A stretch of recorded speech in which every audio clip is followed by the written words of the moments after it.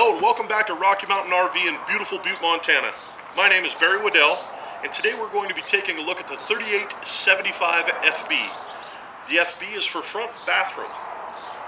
This unit, as you can see, has a large electric awning.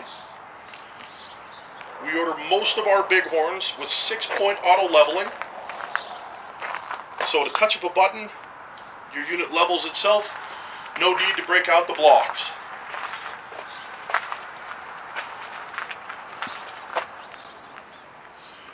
One-piece fiberglass back cap.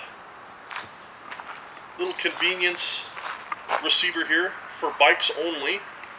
Now, these can be equipped with a weld-on receiver on the back for pulling boats and stuff. Power cord reel here. Look at those giant slides down the side of this. Now let's take a look inside this unit to see why she's called the front bath. I guess before we step inside, I should point out this giant passenger storage.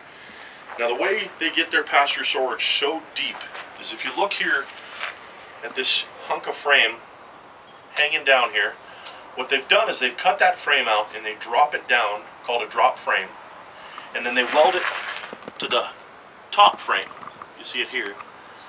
So you have all the strength of a standard frame, but you get 10 to 12 inches more of storage in height by doing this. Your controls here for your one-touch leveling. Your stereo here to control the outside speakers. Now we can take a look inside. Okay, now we're inside the 3875 FB, and you're at Rocky Mountain RV with Barry Waddell. If you need anything, give us a jingle at 1-800-822-1114. We're always happy to talk about these things. Or go to our website at www.rockymtnrv.com. We refuse to be undersold on these things. We're honest and upfront on everything. No hidden fees. The price you get is the price you pay on these things.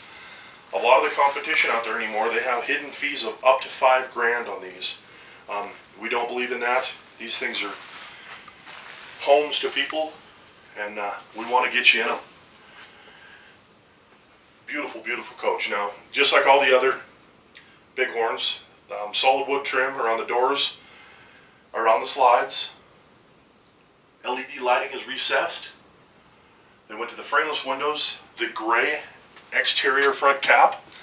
This unit is very unique because it has not one but two bathrooms. Now, this space here, on special orders, you can get this turned into an office space. So if you work on the road, this could be a great little office for you. If not, it's a wonderful place for guests, so you're not sharing a bathroom. Now, going up the stairs, you'll see a little drawer in there. Now, the bathroom, or pardon me, bedroom, is in the center of this coach. Beautiful design. Now, this was ordered with dual air conditioning, dual TVs. Nice little dresser here. Now, stepping into the FB part, this is the front bathroom. And this is giant. Now, I'm 6'3".